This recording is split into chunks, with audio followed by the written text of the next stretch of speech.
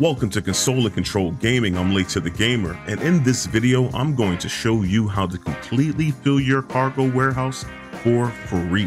While the new Grand Theft Auto online update, San Andreas Mercenaries, finally brought some much needed updates to your hangar business, I'm going to show you how to make the easiest money with your warehouse.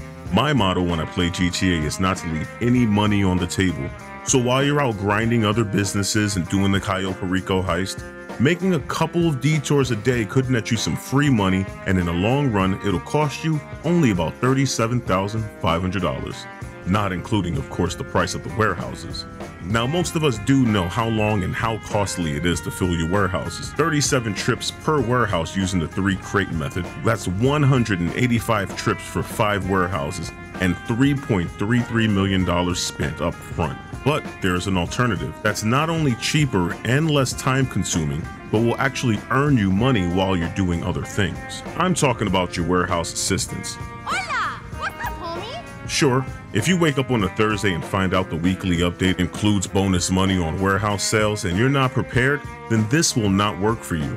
But we only get those a few times a year, and it's been months, so another's due any time now. While most people will tell you that sending your assistants to go out and fill your warehouse every 48 minutes actually costs you more, I did all the math and tried it myself, and the results were interesting. On average, we get bonus money on warehouses about 3 times a year, which means you can almost completely ignore your warehouses and still reap the benefits of this by the time the next bonus comes around. A couple of months ago, I got curious, and I really wanted to see how effective or ineffective it truly was to send your warehouse workers out instead of grinding the resource missions, and came up to a simple conclusion.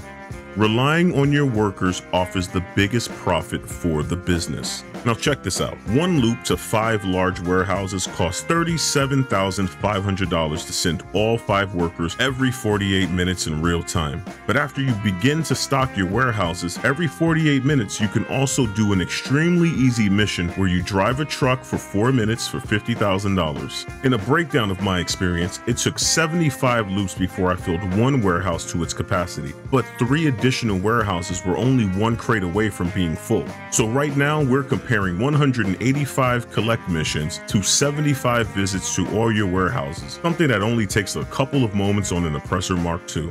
What's even better is at this point, my workers picked up extra crates of special cargo. So you're actually going to get chances to grab 3 crates and a unique cargo, which is just more free money. In the end, I spent $2,962,000 filling up my warehouses to the max. Then I got a rebate of $470,000 from unique cargo sales, bringing the total money I spent down to $2,492,500. In other words, instead of spending $6,000 per crate using the 3 crate method, I paid $4,491 per crate instead. And that's before factoring in the $50,000 I earned by making a simple delivery every time I started my loop. Factoring in the delivery, I made $3.75 million until my first warehouse was full. Then I only needed to send my workers an additional 16 times, costing me $150K, but earning me an additional $800,000 with deliveries. So in the end, using this method literally cost me nothing, and in fact it earned me $2,057,500 to get all 5 of my warehouses full. And the beauty is, with the amount of time between bonus money on warehouses, you can do this once or twice a day, earn a little extra money, and get 100% profit from your sales. But that's enough GTA math today. I'm late to the gamer.